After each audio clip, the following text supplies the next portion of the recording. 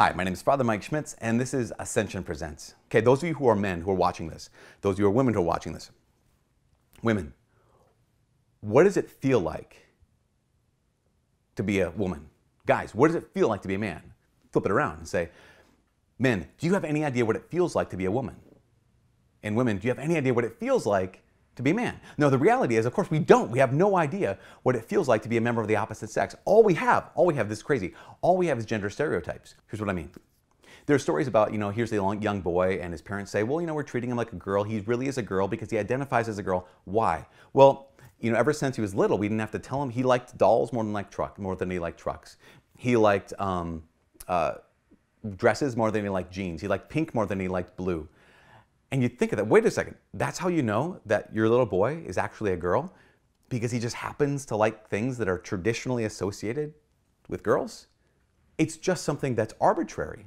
Skirts, that women wear skirts is arbitrary. That women play with dolls or over trucks is arbitrary. In fact, I think about this. One of my older sisters, growing up, she was what you would call back in the day, since I'm an old man, what they called back in the day, they called her a tomboy. Why? Because she loved hunting, she loved fishing, she was incredible at sports. The field, she's in medicine right now, she's a doctor. The field that she's in right now is a field traditionally associated, dominated by men. Her husband is a stay-at-home dad. Now, she is hard charging, she does a lot of, she's really smart, she takes the bull by the horns, all these kinds of things that are masculine traits. Now, wait, is she a man? No. Why? Because she's a woman. She's the mom of our kids. My brother-in-law, he's patient, he's kind, he's gentle with his kids, stay-at-home dad. Traditionally, things associated with women. How do we know he's not a woman? Well, because he looks at his body reveals that he's actually a man. Here's the crazy thing, is if my perception doesn't match up with reality, it's not reality that has to change, it's my perception of reality that has to change. We all know this when it comes to, I'm sure some of you have this experience of people in your life who have suffered from something like another kind of body dysmorphia. Something like anorexia. There's a young woman that I remember working with years ago. It was painful. She was in the hospital because she was so thin. She was 98 pounds. But she still perceived herself as being fat. Say, no, I still feel fat. I still feel fat. Like, wait a second. But your perception and reality is off. So it's not reality that has to change, it's your perception of reality that has to change. That's an act of love. In fact, there's this other version of body dysmorphia, this kind of misperception of one's body. It's called BIID. It stands for Body Integrity Identity Disorder. And what BIID is it's when someone looks at, say something like their hand and says, this isn't my hand. It feels foreign to me, or these legs feel foreign to me. In fact, there was a documentary I watched a number of years ago about a woman who she perceived herself to be a paraplegic. She perceived herself that her legs didn't work.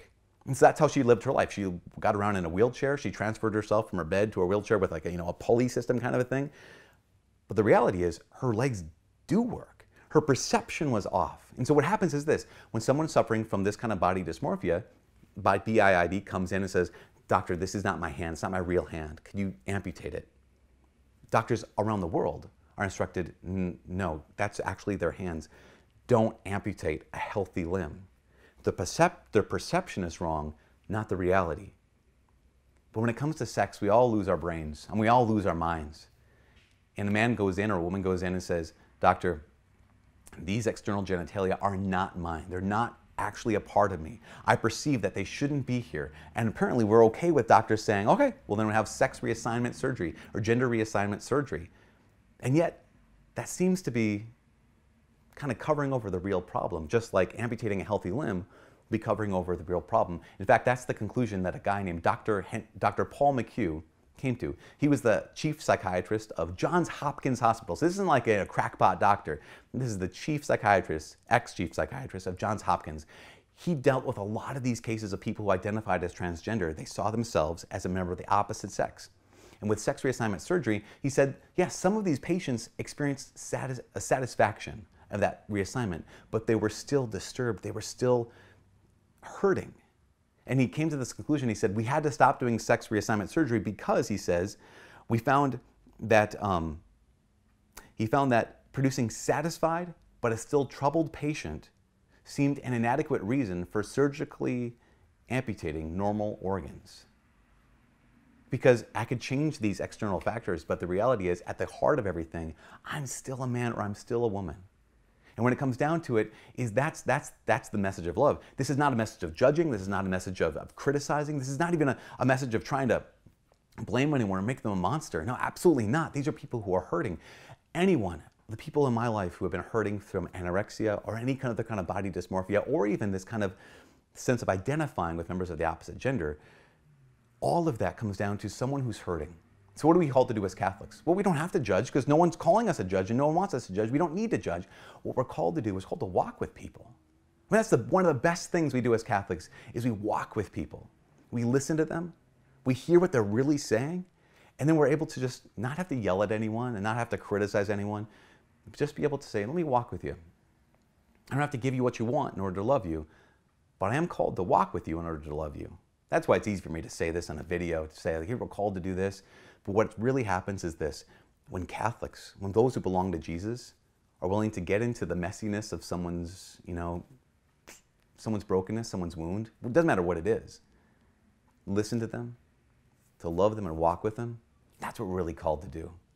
And when it comes to Bruce Jenner, when it comes to anyone else, when it comes to the people in your life and in my life, the best thing we can do is not simply share the truth with them, but it's also to walk with them. So who's God calling you to walk with today? It doesn't have to be with regard to this kind of stuff. It can be with regard to anything. Who's the broken person in your life? Broken doesn't mean wrecked, doesn't mean ruined, doesn't mean bad, it just means wounded. Who's the wounded person in your life that God's calling you to listen to love, and to walk with today? From all of us here at Ascension Presents, my name is Father Mike. God bless.